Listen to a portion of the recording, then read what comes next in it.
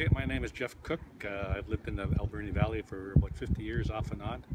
Part of that included the Albernian residential school. The story I'd like to tell is how me and my three cousins ran away from the residential school. Back in the 60s, late 60s, three of us ran away.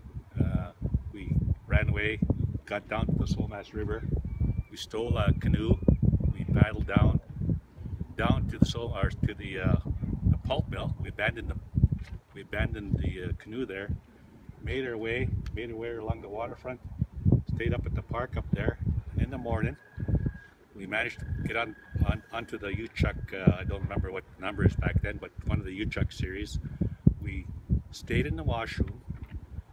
I could recall the washroom was fairly small because we were cramped in there. And as we're making our way down to Kildonan, where we lived, there's people keep knocking on the doors to use the washroom, and the three of us would take turns saying, you know, being used or be finished soon. We kept taking turns. I guess it wasn't so bad because we didn't abandon the ship there, our room there, because we made it all the way down to Kildonan. Got off, went to go see our parents, or my auntie and uncle. And the first thing they did was scold us for running away. So we ended up coming back on a return trip from Banfield and got returned back to the residential school.